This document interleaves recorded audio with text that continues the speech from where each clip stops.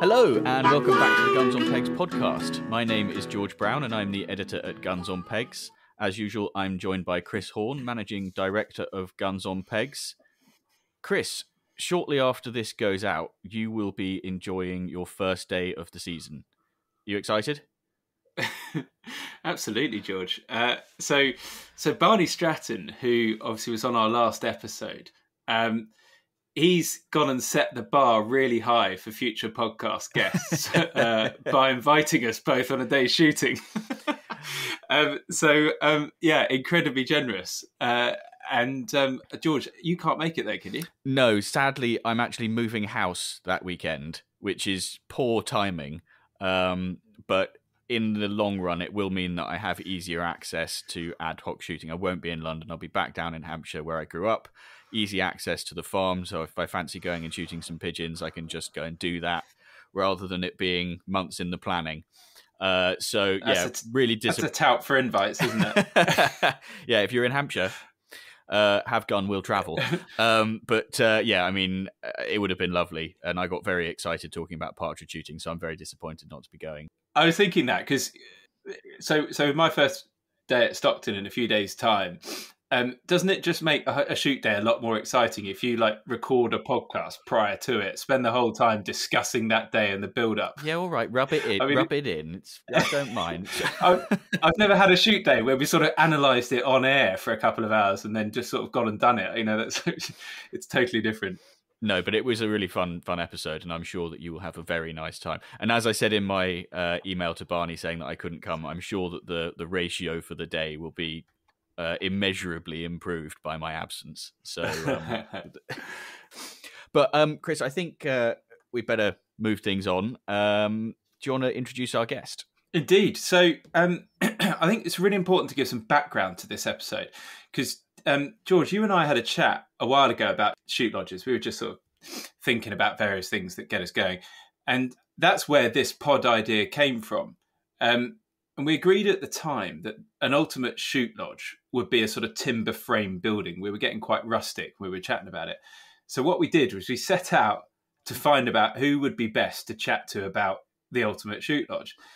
And it just so happens that the owner of Oakwrights, which is an oak frame building company, Tim Crump, is a member of Guns on Pegs. So here we are.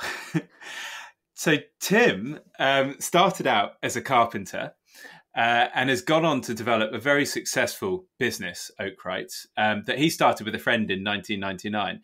And that probably makes him the most qualified man you could find to discuss this topic with us.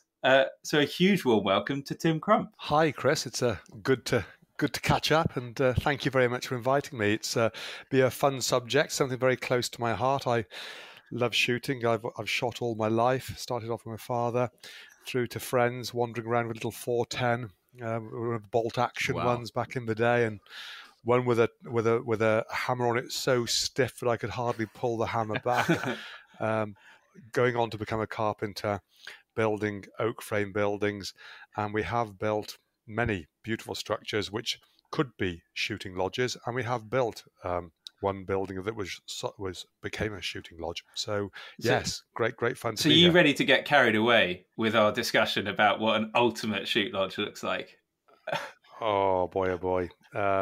Yes, we with the oak frame, I always think an oak framed barn is like the rural cathedral, really. When you're in a barn, you can see why oak frame barns are used for wedding venues, because they feel like a cathedral in a way. And also, if you're building a shoot lodge, you want that open, airy space. If it could be on a nice hillside overlooking a valley or a glen, and when the mist comes down, you're sat there with a roaring fire going, great big glazed gable.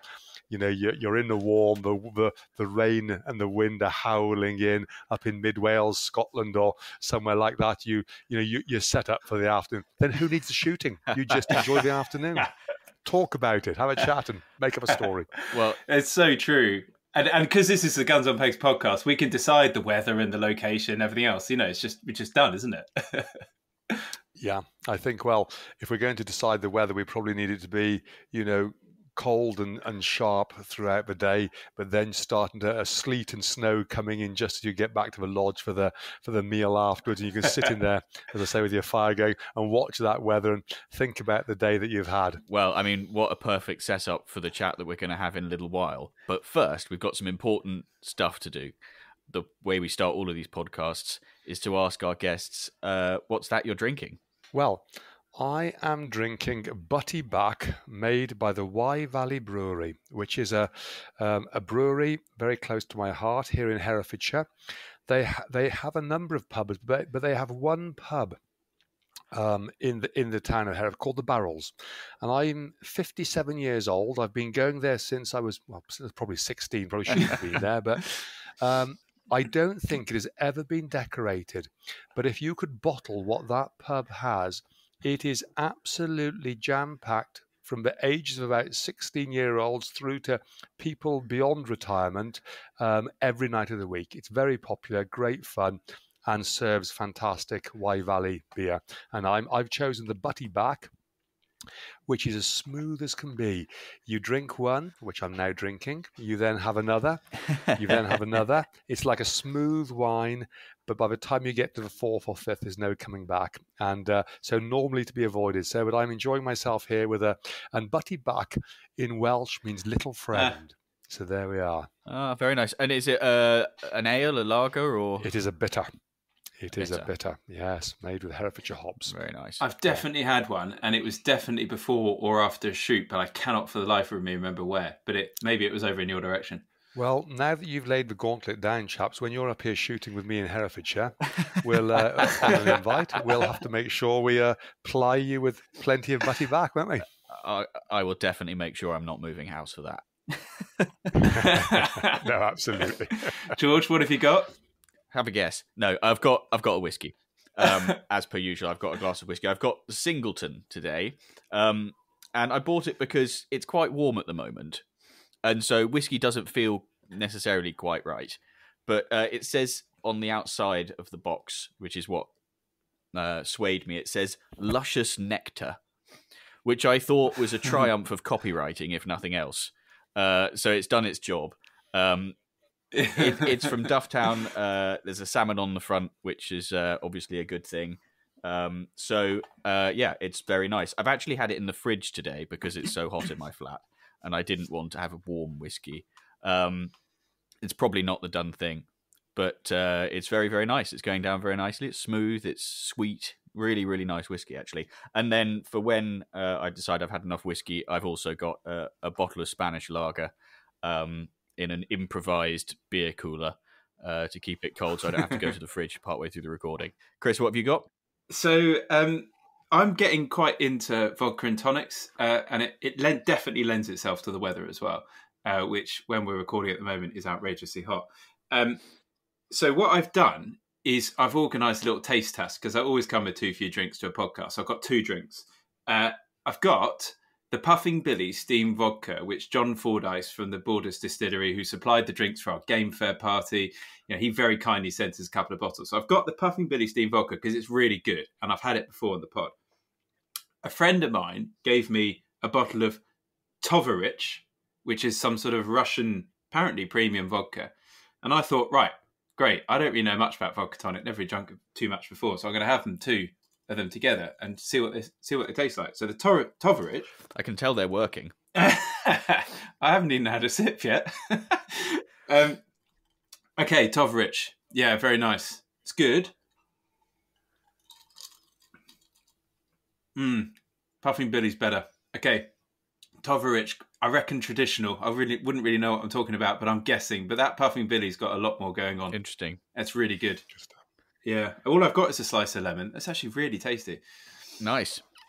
Anyway, so vodka and tonics. Got 2 of those. Yeah, that sounds great. I slightly wish I'd thought of having a tonic-based drink as well, because my flat is so hot, and in order to avoid all the noise from outside, I have to close the doors and windows. So it's getting increasingly hot with every minute that we record, and I will be badly in need of a shower by the end of recording.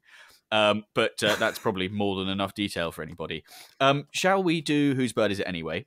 Let's go. Great.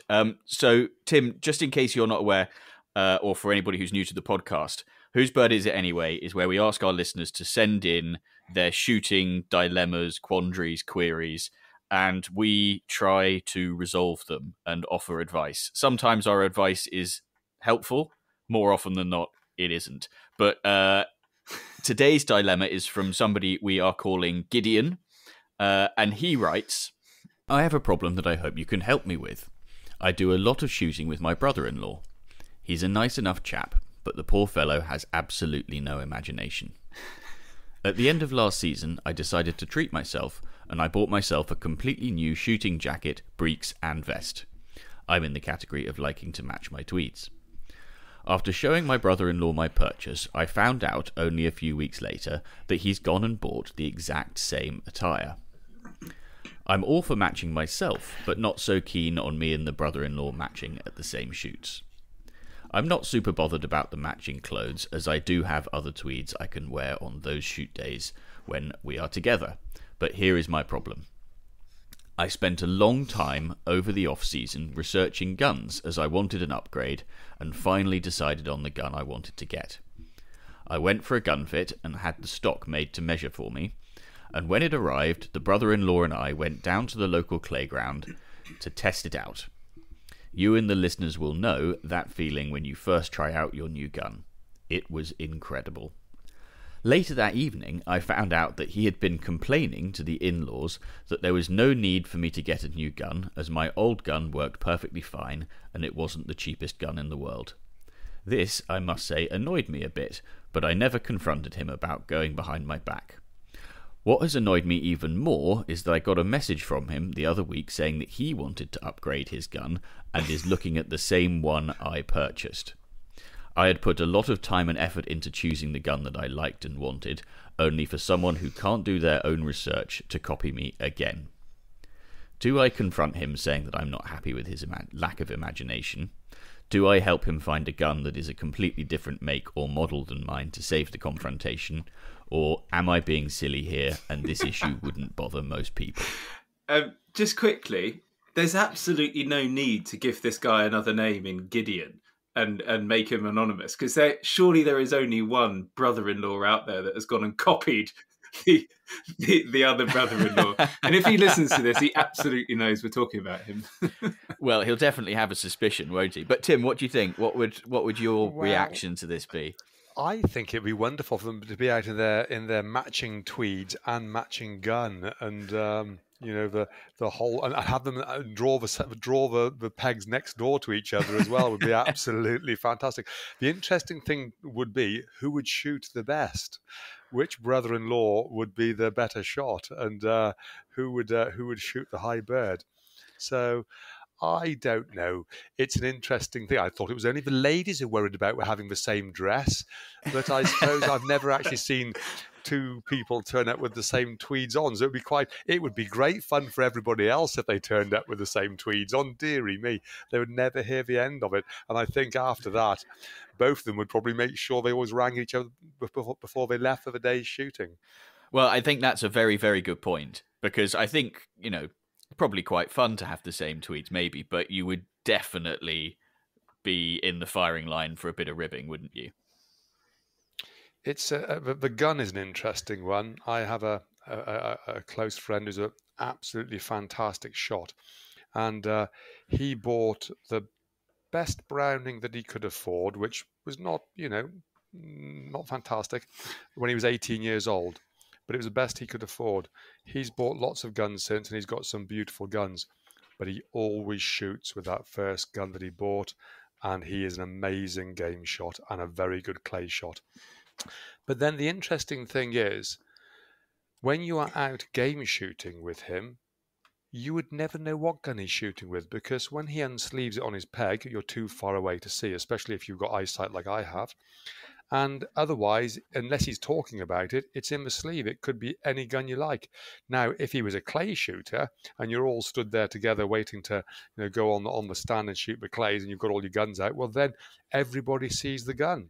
And I do find it quite bizarre sometimes that you get the fancy clay gun and it's matte black with perhaps some gold lettering, and you get a beautiful game gun with the most exquisite engraving, and only you ever really see it, unless you're going to be very unsubtle and tell everybody all about it. Indeed. Slightly ostentatious about it.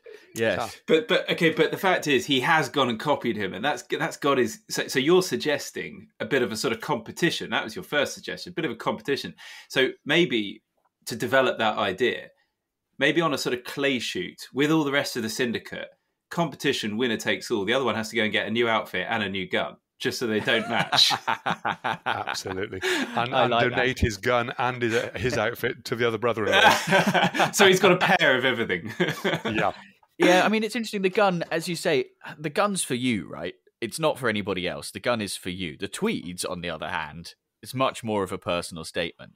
And, I think if you go on any given shoot, 3 people are going to be shooting a silver pigeon anyway. So, the probability that it's a problem is relatively small. I don't know. What do you think, Chris? Yeah, I mean, I don't know. I think he's got to get his own back. I just think his point is all about imagination. I agree with him. Like, get some imagination, choose your own stuff. I think what he should do is he suggest to his brother-in-law that he's found the perfect gun for him. He should ring up Nick Holt at Holt's. Ring Nick, tell him I told you to call him and say, look, stitch my brother-in-law up with a totally knackered gun that's coming out of auction that's only good for parts, but tell him it's the best thing ever. Get his brother-in-law to bid on this. Tell him, got the whole gun sorted. Absolute bargain, 50 quid. Yeah, exactly.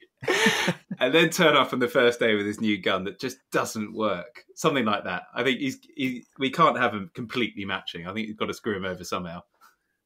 Well, I've just been looking on the website, the Guns on Pegs website, at what are the most desirable shotgun brands. Oh, you could come again.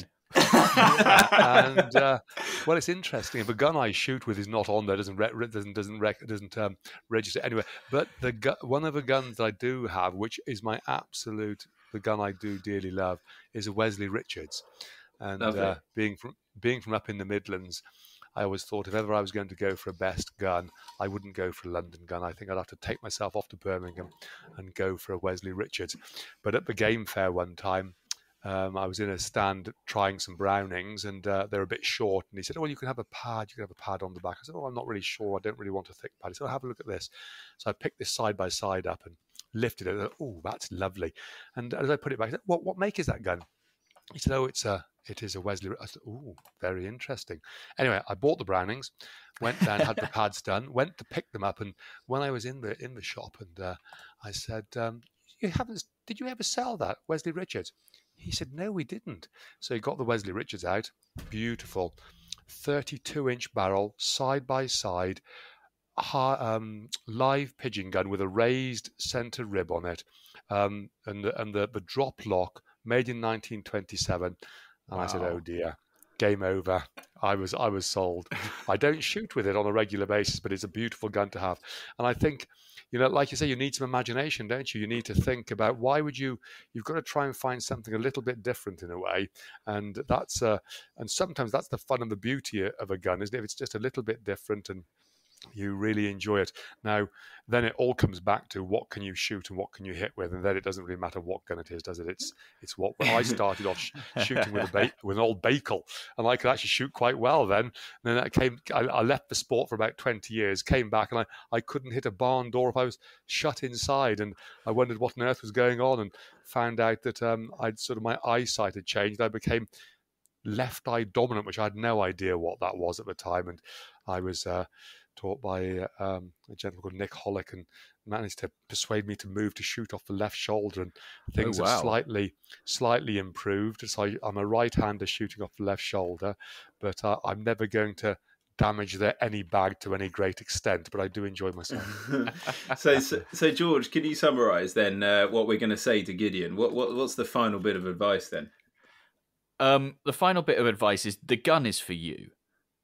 The gun is a personal thing. If somebody else has copied your choice of gun, I personally would take that as a compliment.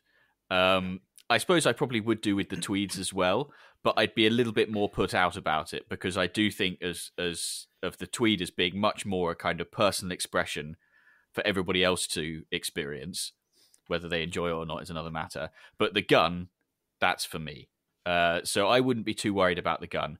But maybe I would help my friend with his lack of imagination and say, look, let's see if we can find a gun that really expresses your personality, and find him the most boring gun imaginable. That's a good idea. I think I do still have my bagel. Well, right. Tim's bagel for a bargain price is on its way to Gideon. We'll get into it. We'll drop him back some suggestions in an email and a few links, and then we can sort out, see where that one goes to. So moving on, this latest addition to this series is this feature which found a home quite quickly, called Unpopular Opinions.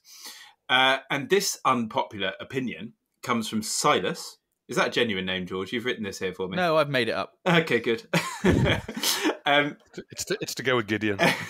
Silas, yeah. I want to know about your theming. Anyway, I'll come back to that. He says, lots of people get very excited about what cartridges they're using, but I don't think it makes any difference at all what cartridges you use. And there's not much a bog standard 28 gram of number 6 shot won't deal with. Discuss. I think Silas knows me and he's just trying to wind me up.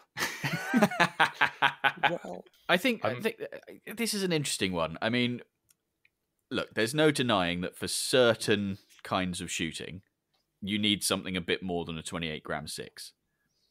But I think that what his point is that for most driven shooting in the UK, 28 grams of 6 is okay. And my inclination is to agree with that. I would say that most people are not shooting 40-yard pheasants. And even if they were, they'd probably be okay with a 28 gram 6. Most people are shooting 20 to 30-yard pheasants, and that will be absolutely fine. Yeah, you're absolutely right. Most people who think they've shot a 40-yard pheasant have just shot a 20-yard pheasant. That's like where I'd start this conversation. However, there's probably a whole podcast episode in this alone, and I get a bit hot under the collar with all this sort of stuff.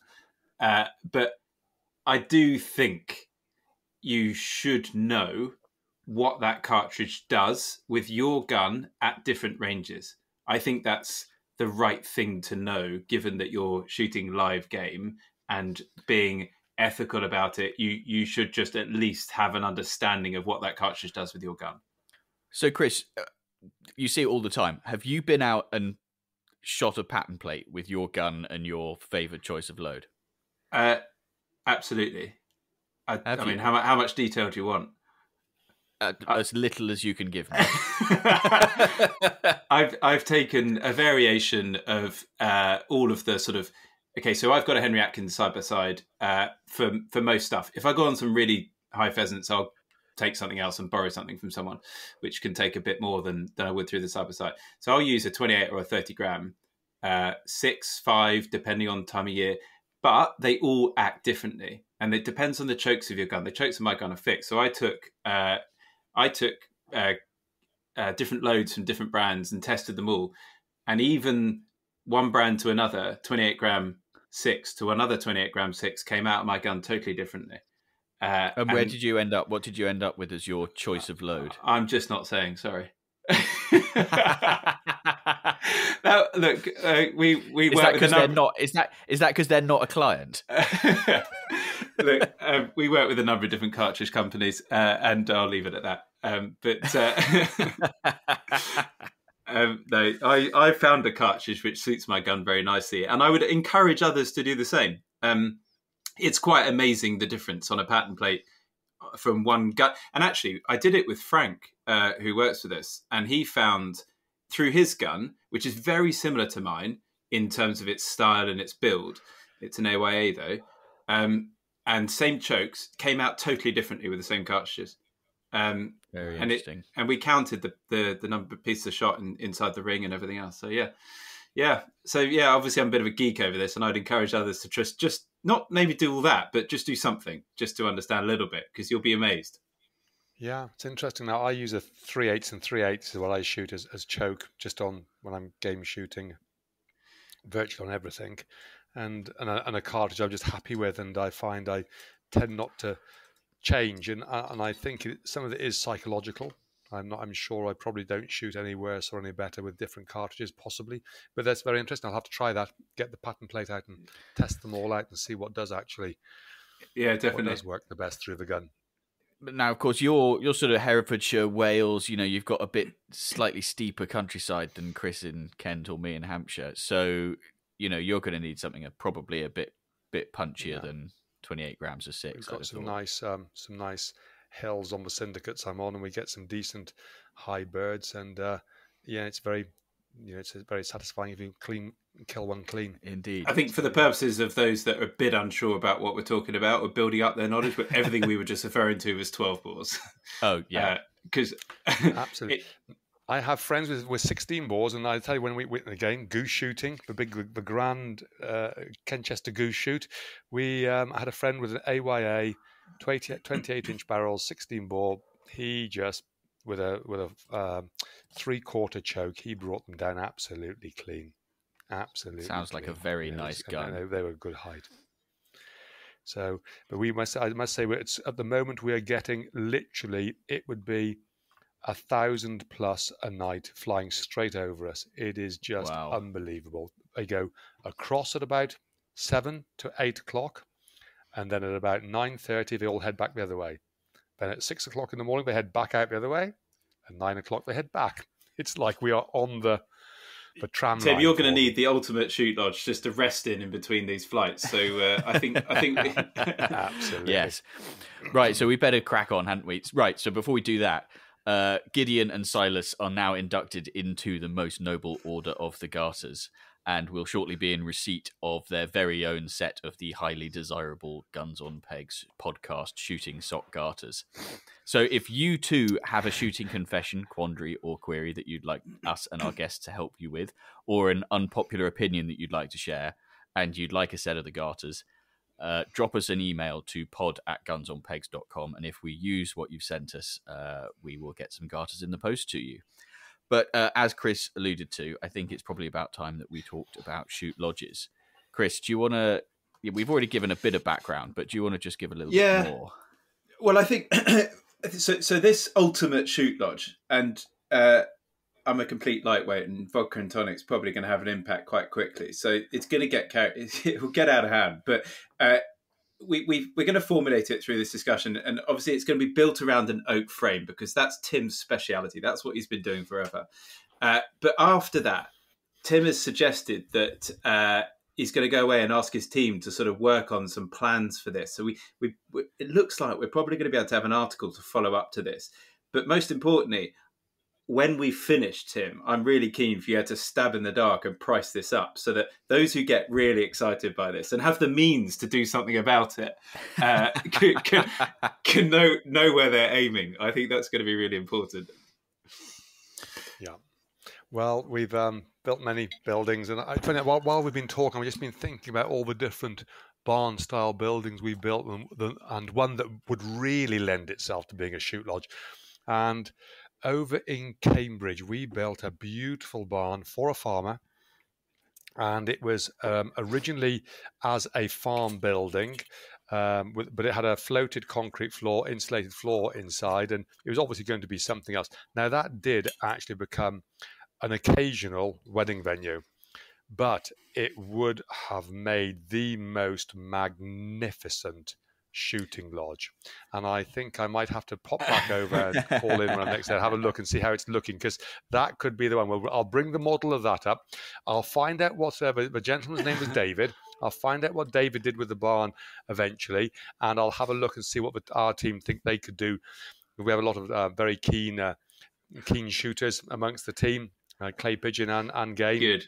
So we'll have a chat, get them together, and see what could we bring together as the dream lodge. Well, I think what we'd probably better do first of all is just define what we mean by shoot lodge. Chris, you go first. What do you think we mean by shoot lodge? Oh God. Okay, so my feeling about a shoot lodge, and certainly in respect of this podcast, is quite elaborate compared to what most people might be thinking. I think a shoot lodge could be right the way up to include accommodation. I think it could be where you stay. it depends how elaborate we're getting. And I think this one could go that way. So we can come back to that discussion about whether it is something where you stay. But it certainly is, it's got everything. For me, a shoot lodge is sort of, it's the place you meet at the start of the day. It's the place you go back to for 11s, potentially. Certainly a place you have lunch before, during the day or after the day, and tea at the end of the day as well. But it's really like the place that kicks off the atmosphere. And it's, everyone meets there. The beaters meet there as well. The keepers there. You get your birds there afterwards, all that sort of stuff. So a shoot lodge for me is that, but I think it's got to have accommodation. So I'm going quite lavish. Okay. Does that make any sense? I'm going to forego judgment. Tim, what do you think a shoot lodge is? What's your definition? Well, it's interesting when Chris mentions accommodation. I hadn't really thought of accommodation as such. I imagine the lodge as the day. The day, it is the part of the day. It's the shoot. It's the meat in the morning. It's the breakfast. It's creating the atmosphere. I think it needs to have a big open fire if possible. And no, not possible. Definitely has to have a big open fire there. There needs to be somewhere where when you come back, if you had a really soaking wet day, you can hang your coats up, hang the boots up, and so on. And it needs somewhere for the birds, possibly. There might be stored elsewhere. Somewhere you can safe storage for the guns, so you can go and relax. And then ideally, it's quite nice to go up to a raised area, I think, with a glazed area overlooking, ideally looking across a lovely part of the shoot. So you've got a great view.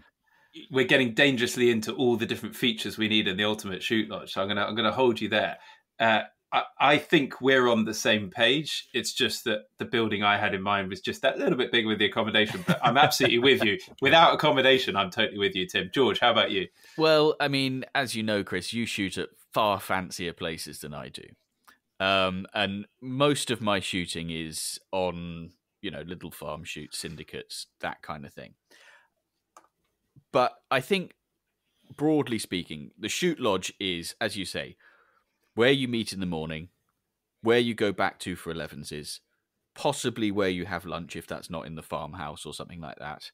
So it's kind of, I guess I feel like it's kind of the hub of the shoot. And it might well be that you're staying somewhere else. It might be that you're shooting quite close to home, so you're not staying the night. But it's the hub of the day. And I suppose, like when we're designing and imagining our ultimate shoot lodge, what I hope is that what we finish up with is something that maintains that sort of rustic feel. So, most of the places I go to, what you'd call the shoot lodge is really a barn, and you're fortunate if there isn't actually a tractor in there at the time. So I'm hoping that what we come up with is it maintains some of that barn-like feel. And actually, Tim, you used a really lovely phrase at the beginning. Did you say cathedral of the countryside? What a wonderful phrase. So that's what I'm hoping we end up with, is this kind of cathedral to shooting.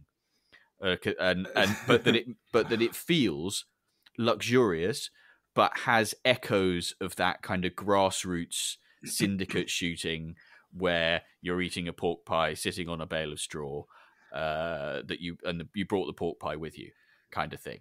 I think that's like, I can totally see the desire to have a kind of big kind of hunting lodge situation like you might find on the continent, but that is, for me, a hunting lodge is a different thing from a shoot lodge, if that makes sense.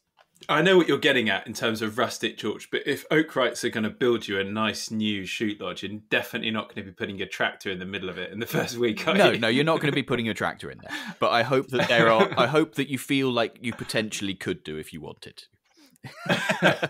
I remember once they were in an old barn up in the Welsh valleys there at Tregoid. Yeah. I don't know if you know, have you ever come across Tregoid? They used to have their meat in a barn up an old track. You went up the old track and this little barn was there. So it was very compact. There wasn't a lot of space. You had to squeeze in, but there was a fire and the kitchen was overlooking where you ate, and they would serve the drinks from there as well. And it was great fun. So that was on the very rustic side but it was good fun. But if you want a little bit more space, again, you can just expand that barn out, give the fireplace a bit more space. You can sit around a fireplace and get the fire going, and some nice easy chairs, I would imagine, around the fireplace, so you can have a drink, a bar, so you can have your drink, you have your pre-meal drinks. Then you move across to the dining table, and you're sitting back with space. You're eating the meal after the shoot, your beautiful meal there. You're feeling contented. The cigars go around, and then you might just glide back to the open fireplace, talking about who had the best shot of the day, and with certain friends of mine who had the low shot of the day, and things like that, and giving them lots of stick. And you want to, it's just when you're sitting there and you're gazing up, looking above, and you can see the purlins, the trusses, the rafters of the oak frame above you. And the great thing with an oak frame is the oldest frame I ever worked on was dated back to 1280. Wow. And it was in a church. It did need some love. It needed a lot of love, but it was still there. And you just stand and you look and you think, what stories could this frame tell? And that's the sort of shooting lodge I think we would love to create.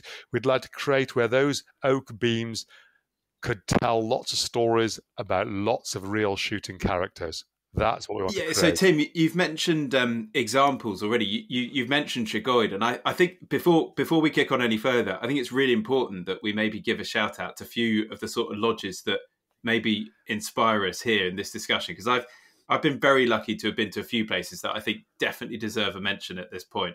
And I'm keen to just get your opinion on any others. There's a particular, so they've had a couple of mentions on the podcast. Actually, it's the owner, Toby Fitchner-Irvine's birthday today, but the Isle of Muck up in the Western Isles of Scotland has, I think, the best shoot lodge I've ever been to. Well, it's got accommodation as well, so probably come back to it. But it's definitely it's built around this central sort of entertaining area. The sort of 2 seating areas, raised wood burner in the middle, and then the dining area, and then all the bedrooms are sort of off the side and up above. And they've just done an amazing job. But it was also got a hell of a view. But I think there's a few others, so the Bettis Hall lodges, for anyone that's ever been to those. I went to there when I had a lucky invite from a gentleman. I hope you would mind mentioning Paul Tuckwell, great friend who invited me on a day's shooting, and it was. And I said, "Oh, Paul, I'm a bit busy, really can't." And he said, "Well, Tim, it is. I think actually I managed to squeeze it in," and we had a wonderful time. And that obviously did have accommodation. It was superb. It was run very well. It was very friendly. It was very relaxed. And we had the open fire downstairs there, the group of guns, a meal, lovely lady looked after us, served the meal. We had a great time. So that was, that was very, very, very well organised, very good. So it's the style, but also the organisation, and that's probably a topic we won't even get onto. Absolutely. But so Bettis Hall lodges are very good. But then you've got sort of things like Letwedigarth always get noted for their 11s. And that's in their sort of shoot lodge. But it's not the sort of shoot lodge that maybe we're talking about. It's very much pitched at the 11s side of things. And that's really awesome. And they've gone and put that right in the shoot, and the best place to have 11s. And that's a sort of different angle on it. I mean, there's so many out there. George, have you got sort of any that spring to mind where you think, and going back to your rustic feel, the ones that you just think, well, yeah, they deserve the credit. Yeah, I mean, they're barns, basically. They are literally barns, and they are where, maybe they're grain stores or tractor sheds or whatever. But typically they are places where everybody on the day comes together at 11s. Beaters, pickers up, guns, hangers on. Everybody comes together, little nip of sloe gin, sausage roll or pork pie or whatever it might turn out to be. And they are the moment where everybody comes together. I've just got to say, there's a friend of ours nearby, a neighbouring farmer to us, who has a little shoot, a bit like ours, on a slightly bigger scale. And they do 11s in the tractor shed, or it might be the grain store. And he serves what he calls taste the difference slow gin. And the difference is that it was made in an old Roundup barrel, and you can taste the difference, let me tell you. Oh my god. It's that's the vibe that I like. And when we shoot at home, the shoot lodge is basically my brother's garage where he parks his car. That kind of thing. But it's the central hub. I haven't experienced these kind of grand shoot lodges in the same way that you guys have. But I think that the vibe, the atmosphere is really the important thing. And I think that if we can maintain that vibe, that atmosphere, that sense of community, that place where everybody comes together for a bit of a chin wag, something nice to eat, then that's what we're really aiming for. Just on that, I would say that I absolutely agree. Locally, and it's always the people you know, isn't it? I think shooting's about friends. It's about community. There's some good friends, a shoot up at a place called Shobden Manor Farm shoot, I will say. Probably one of the millions of Manor Farm shoots. But Andrew and Ed and his father Roger, they run this shoot, and the lodge is built out of an old barn. It is a converted barn, so it's got an oak frame. It's got the hunting trophies in there, which they bought from an old manor house close by. And it has got the big open fire. But what makes that, though, as well as the atmosphere of the barn, it is the people. It's the people who are hosting the shoot. Roger comes in the shoot bus, the father, and he's always interested, always has a chat to you, and is always very kind to me when I keep missing the birds. And that is what makes it. And I remember the last time I went there, I went with my nephew and another who works for the company and another lad who works for the company. We had a fantastic day shooting, and I will say, well, I ended up feeling rather poorly on the way home. We had a fantastic day. I probably had a few too many butty backs, but the atmosphere, the big fire was going, great friends, great hosts, the barn structure, and that is, but it was the meal. They had the bar inside, the meal was served, great facilities, and it created the atmosphere of the day along with the hosts. So I think, okay, we've talked about places that we've been, and we'll definitely draw inspiration from those places. But I think it's time we started talking about the things that our imaginary ultimate shoot lodge is going to have. So I'm going to kick things off. But it's not just going to be imaginary, because Tim's going to bring it to life. So yeah, go. Well, okay, yeah, exactly. So I'm going to kick things off. Tim, you have mentioned the fire several times, and I completely agree that we need a proper open fire. But my idea for what makes this different is that one of the problems with a fireplace is that there's limited space around it. So what I'm thinking is that we go for a central fireplace, circular fireplace, kind of like in a Viking longhouse kind of thing, with like a hole in the roof for the smoke. Yeah. So like this is what we need. It's the detail that's going to make this the ultimate shoot lodge. So, obviously there's things that every shoot lodge is going to need to have, gun storage. We've touched on some of them before.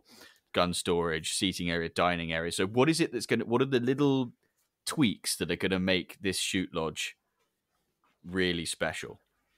Chris? So I'm with you. The fireplace, for me, is absolutely central to this shoot lodge.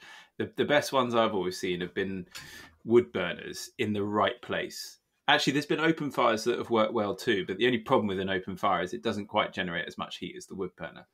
But yeah, I'm happy with your suggestion, George. I think that is an absolute winner. And you've all, ideally some sort of seating around it so that it's all raised, because inevitably you need somewhere to you'll start steaming when you come back in after a wet day, and you can all sit around that having a drink or whatever. That's just got to be perfect. And for me, central to the whole thing.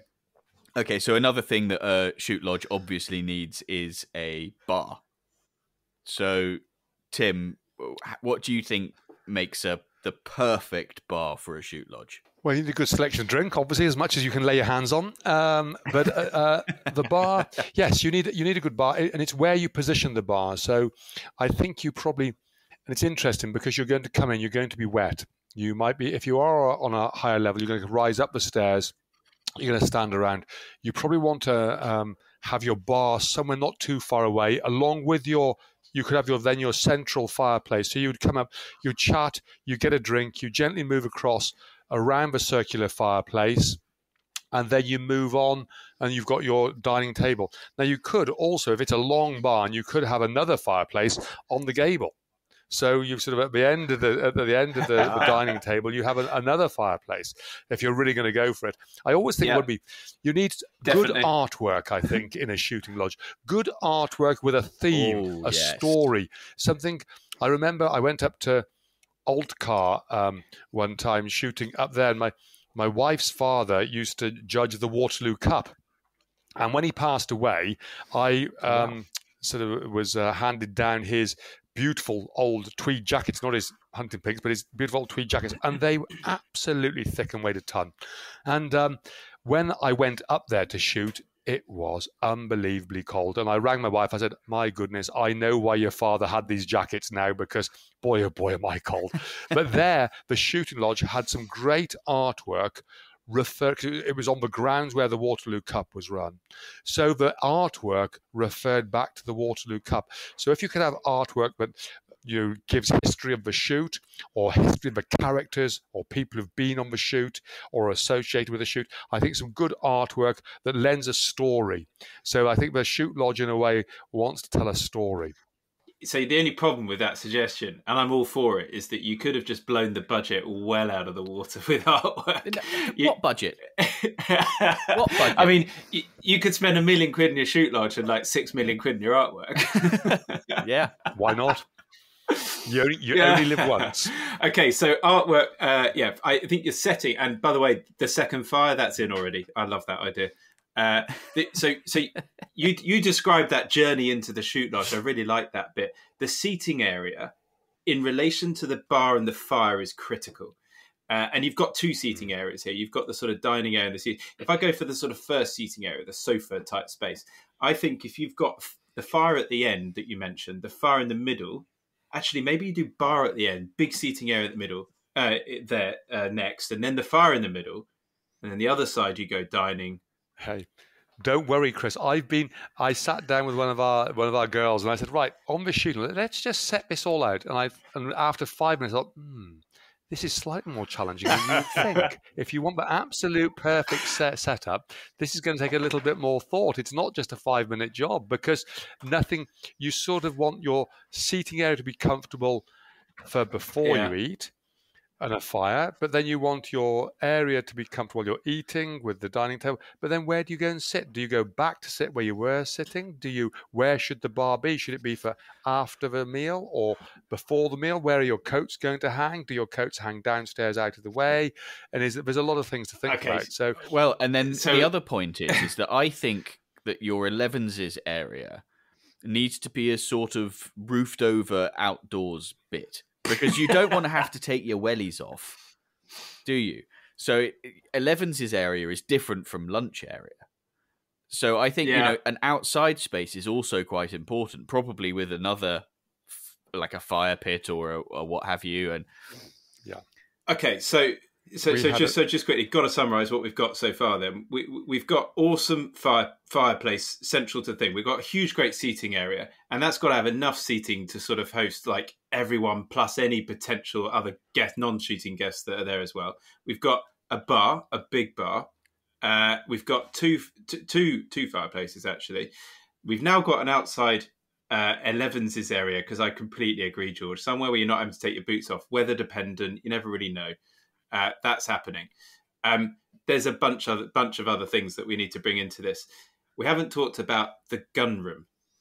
Well, I think the gun room's interesting, because back to our brothers-in-law who sort of had the same gun. We don't know sort of what the engraving was like on the gun, or what the if you've been off to have your stock made for you, it's going to be some beautiful walnut on the stock.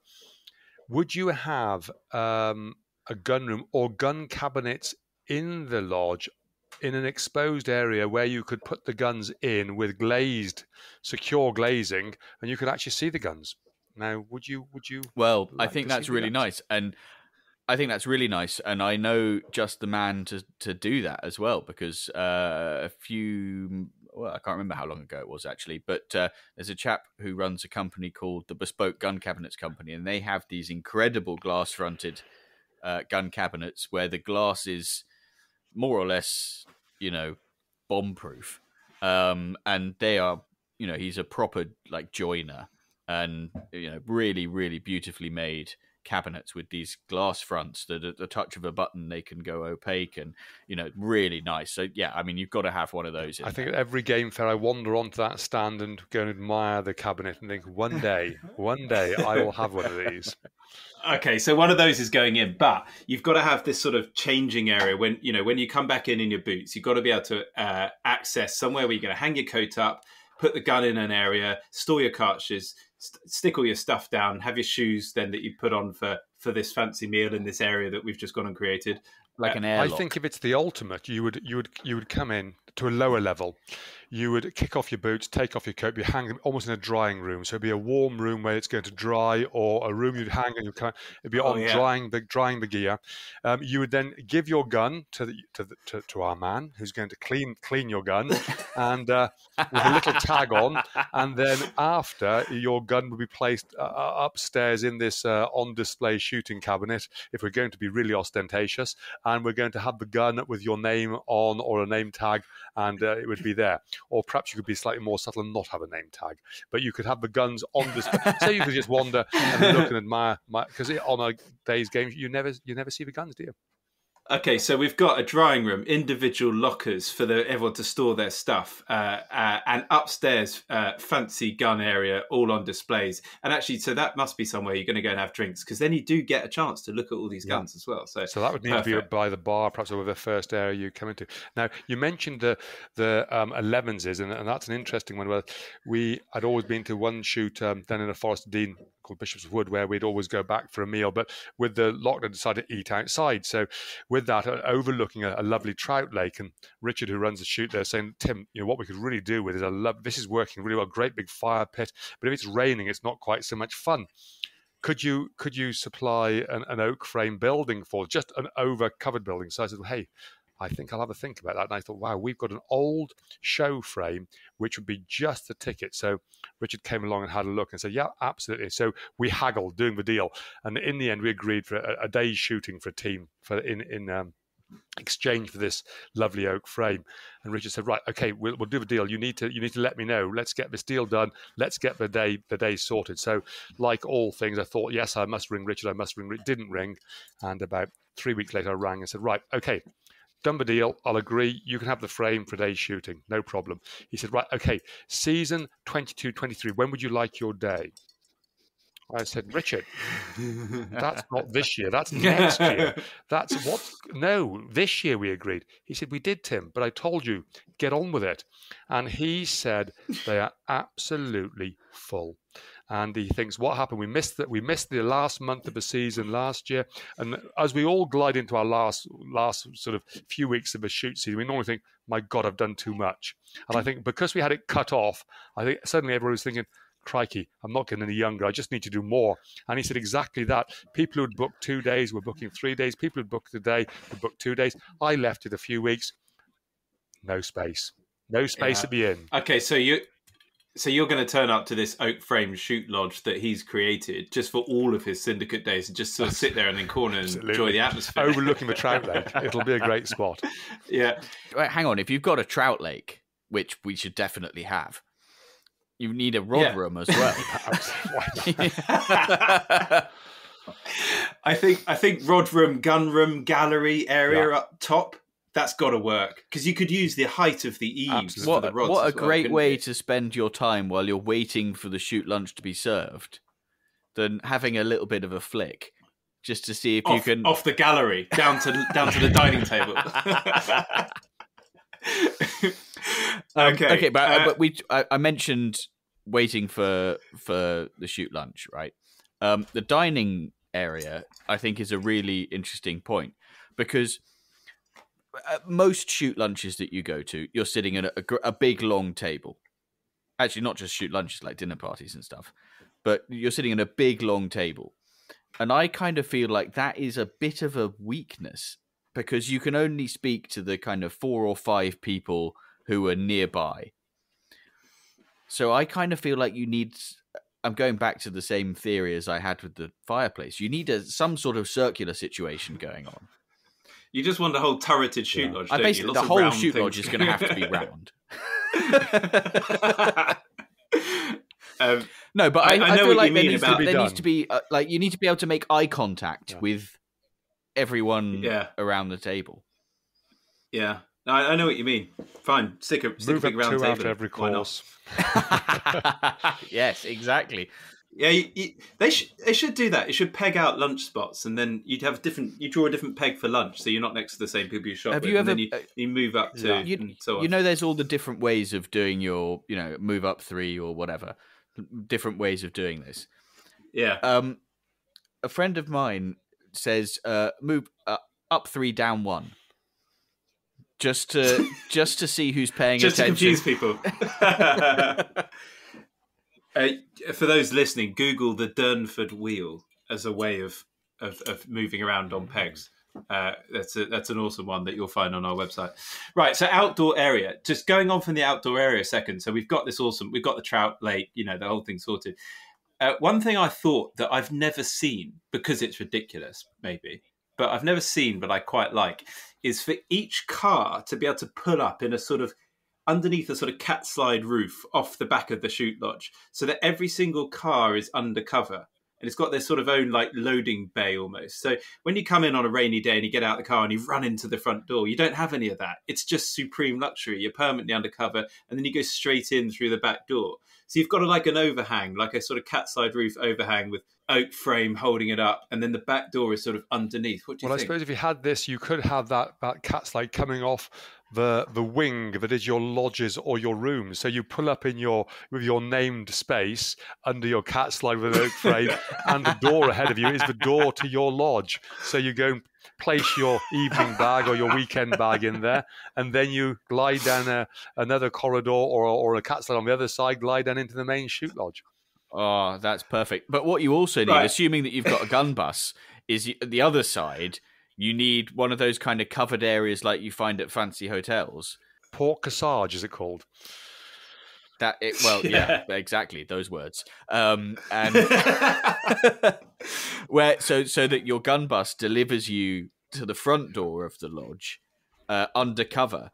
But it's obviously that's got to be quite a big space. That would work as an oak frame. That would come out as the big gable, the old threshing gable that came off the side of the barn. Yeah. You just bring that on out, so you just come under, like it would look like an extended threshing gable or barn, or where the cart would have gone into the barn for a threshing barn. So you could come under there. That could be absolutely beautiful. Your one suggestion just back then, Tim, about each person having their own entrance, going up to their own room. I mean, if we're chucking accommodation in, this thing has just got... I mean, you basically just described the hotel. But it sounds awesome. And I love the idea of having the sort of gun bus thing the other side to where the cars pull up. And yeah, it's just really cool. Okay. The bit we haven't discussed, though, outside is the sort of game larder... beaters area, so that we can combine this whole thing together for the atmosphere on the day. How on earth are we going to do that? We've got a lot of outside space going on. I think that's where this the outdoor 11s is space. Like for me, 11s is where everybody comes together, and so this outdoor space is absolutely perfect for that. Obviously, later in the day, you're going to have your shoot lunch. Now, depending on the style of shoot, maybe all the beaters and pickers up are part of that big shoot lunch. If not, we obviously need a beat, I guess you call it the head keeper's shoot lunch room or something like that. The whole thing times 2 for the keeper. Basically, yeah. Yeah, I think you definitely need this congregational space outside. You need the sort of the game larder, the chiller joined on to the side so that you'll go and get your game at the end of the day. And as you say, it's got to be near the 11s area. You need that. And when the weather's good, you'll all be outside for 11s all joining together. Do you know what the other thing is that you're going to need? Is you're going to need some sort of kennels situation. Absolutely. There we are. There's more an oak frame If it's- kennel. That would be the. Can you imagine the tooth marks in the bottom of those And I think, joists? as you say, George, it is. I think back to community and shooting, to bring all the beaters, the pickers up, and everybody together at perhaps the morning when you get there for your cup of coffee to start off. You're all having a good chat all together. You need some space for that, so you could almost have a downstairs big area again with another fireplace. Perhaps cobbled floor or flagged floor downstairs where you'd meet with everybody just to get everybody together, chat to everybody. You might be on a shoot where you've got loaders and you're chatting to the loader and the chaps and you're talking to the beaters. It's great to meet everybody who's involved. So you need a big space for that where everybody feels comfortable, relaxed. And then you'd perhaps have the upstairs for the later lunch, for the shoot lunch later, and the bar there later. But downstairs, if we're really going for it, let's have a big communal space downstairs and it could be where you could throw doors open, where you might be meeting in your shooting gear, you're warm anyway, and it could be open perhaps just with a fire going, or a big fire pit outside as well. You're wandering outside, big veranda, and the whole team together. You've just turned my whole imagination on its head, Tim. It's absolutely, you've defined it in my head perfectly. In that this downstairs area is just awesome entertainment for the day. Bit more rustic, but George's big open fire in there. Definitely a bar. But then upstairs, massive, great sort of mezzanine balcony type thing. And then you've got the same thing again, but for the sort of more formal occasion, maybe for the evening, if you're, or for the lunch or whatever. Ah, that's dreamy. Do you know what we've not talked about? What? After the end of the you day. mean like late at night? Well, not necessarily late at night, but it's probably dark by this point. Okay. You've had had a lovely day's shooting. You've had your big shoot lunch or, end of the shoot day meal. And we've obviously got accommodation, so nobody's going anywhere, nobody's driving. What's the one thing that you need at this point? A drink. A cigar. Well, yeah, both of those things. But where do you have those drinks and cigars? Were you about to say a hot tub? I might have been. Okay. It's January, it's cold, you've just about warmed up, but it's getting a bit feisty, a bit fuggy inside. What are you going to do? I think #Sexbomb. I didn't say a word. I quite like a hot tub, so I'm with you on that. You could have if we were up on a hillside, we could have a sort of a deck running off again with another covered area with the hot tub under there, looking down across the view. So you could be, it's a cold winter's evening, you could be sat in a hot tub there with your glass of whiskey, looking across the valley. Yeah, that's what I'm talking about. Let's stick it in. But the other thing that Tim just started to mention there, cigars, and obviously we've got to chuck on wine onto the end of that. The end of this balcony, where you've got your fly rods and all the guns, we need walk-in humidor, obviously, and and then we need a sort of walk-in cellar, temperature-controlled glass upstairs for all the cases of wine. And those two things, this is just like the Gorp gallery, right? So it's guns, rods, cigars, wine. It's for a time of the evening when all the rubbish is spoken. Yeah, exactly. Yeah. We need a very wealthy person to stock this. It's all very well having the frame, but if you can't fill it up, it's pointless. I think we've already established that the budget is irrelevant. I think, as they say, if you build it, they will come. They absolutely will. Everybody will want to be there. I mean, to be honest with you, you won't really need the shoot. That's right. No. Well, you got some fishing already, so it sounds like a good day out without the shoot, doesn't it? Very good. Right, okay. I mean, is there anything else to add? You've taken the words out of my mouth. I can't think of anything else that you could possibly need. I've been doodling and sketching while we've been talking, and it'll be interesting to see what we come up with. How exciting. Oh, amazing. Right. Okay, so we're going to continue with the flights of fancy.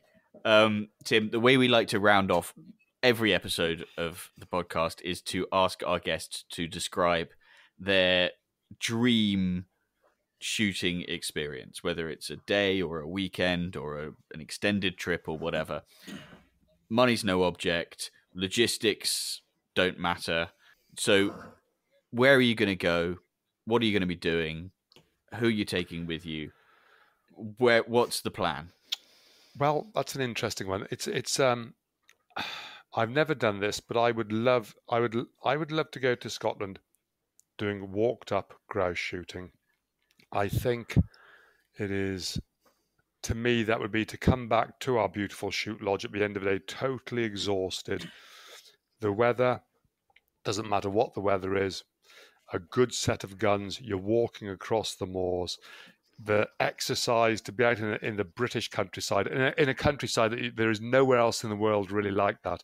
And, as my final day shooting, to come back, and it could be just with a brace, after walking all day, I've shot a brace. If they were good shots, seeing the dogs working, to get back totally exhausted, but feeling fully fulfilled of the experience, and then to be able to settle down to a lovely meal in front of that big fire. But I think Scotland, walked up grouse would be my day. Who would I take? I would take a selection of friends from the syndicates I'm on, close friends, to spend that last day of our shooting career out together, and to be walking across those moors, to come back fully, the exercise makes you feel good, and just ideally a few more than a brace, but if we could just shoot a decent bag of grouse on that final day and say, that is my shooting career, there we are, and fully fulfilled, and that would be the day. Sounds awesome. Absolutely lovely. So I don't know where that would be, because I've never done walked up grouse shooting in Scotland, but I'm sure there are plenty of places out there that could answer that dream for me. It's wherever you can get planning permission. Absolutely, yes. I mean, interestingly, you're not the first person to say that walked up grouse shooting would be their desert island shooting, because, Chris, if you remember, Sarah Farnsworth suggested that would be hers. And I'm pretty sure, although I need to check with her, but I'm pretty sure that has actually become a thing. Like, she got an invitation to go and do it. So yeah, it's been a lot of COVID since that invitation, so we'll find out. I mean, if it has happened, that would be impressive, but I'm sure it will. So if you're listening and you can offer Tim some walked up grouse shooting, yeah, he'll bring a shoot lodge. I'll bring a shoot lodge. I'll possibly have a shoot lodge. There we go. Anyway, send us an email, pod@gunsonpegs.com. Indeed. Tim, so good to have you with us, and I can't wait to see some of your drawings and ideas behind this. Okay, so just before we go, though, give me a rough stab in the dark build cost. Assume you've got the land and the planning, and this actually was a bit of a reality. Give me a rough stab in the dark of a build cost of what we just described. What we've been described, let's just run through this. We've described the big, large meeting area downstairs, flag floor, open fireplace for the guns, the beaters, the pickers up, everybody to get together before the shoot. We're going to arrive under a covered area to park our car out, our Defender outside, our Range Rover outside our own door into our own part of the lodge hotel. We're going to walk in. There's going to be a covered area where the gun bus will pick us up to take us. So no matter what the weather, it's a covered area. We are going to, at Levens's, be out on the site. We're going to have an open oak frame building looking across a beautiful lake for Levens's with a fire pit. So that's going to be open. It's going to be out. It's going to be separate from the main lodge. At the end of the day, we will return. We'll rise up the stairs to a large, open, vaulted oak-framed room with a great big glazed gable looking down across a lake. As we walk out, we will have a deck walking out. We might step down to an area where we could pick the rod up and cast a few flies. We will stroll back up. We've had our pre-dinner drinks. We've been sitting around a large circular fireplace, gin and tonic in hand. We then move across for the main meal. And the meal will be a number of courses. We're going to move. We're going to work at a sequence of moving around so we get to speak to every guest. We'll have another fireplace at the end just for good measure on the gable. We will look up above of some beautiful cruck-framed oak trusses, oak rafters, the purlins above. So again, that cathedral of the countryside. We've, working our way through the meal, we'll be brought a cigar from the humidor. Will be brought out some lovely wine from the wine cellar, and the entertainment will go. The chat will be going. The spirits will be rising, and then we'll decide we need to chill out a little bit, and we'll crash across another deck to a covered area with a huge jacuzzi where we can again look down across that valley with the stars twinkling, the moon shining, just to set the evening off completely. So this is the plan we have to come up with. We need to find that valley to put this dream shoot lodge. So that is what we're going to be working on designing. Wow. Absolutely, honestly. Round of applause. Well summarised. I mean, we need you in our team meetings to summarise what... I did forget the gun display. There we go. Okay, we'll let you on. Very good. Well, look, Tim, it's been an absolute pleasure you joining us. And just thank you so much for coming on. Thank you very much. Yeah, I'm not going to lie. I think this has been my favourite episode yet. It's been fun. It's been fantastic. Just Tim. Dreaming. It's what shooting's about, isn't it? We sit in the pub and we dream, and there we go. That's shooting. Tim, it's been so nice having you on. It has been a pleasure. Thank you. Right. So before we go, as per usual, there's a final reminder that you can get your hands on a pair of the very exclusive Guns on Pegs podcast shooting sock garters by sending us your shooting dilemmas for us to resolve, or by getting in touch to let us know where you've been listening, or by sending us your unpopular opinions. Just send us an email to pod@gunsonpegs.com, and if we read it out in the next episode, we'll send you some garters. We'll be back in a couple of weeks with the final episode of Series 3. Yeah, I know. Isn't it gone quickly? But until then, thanks very much for listening, and goodbye.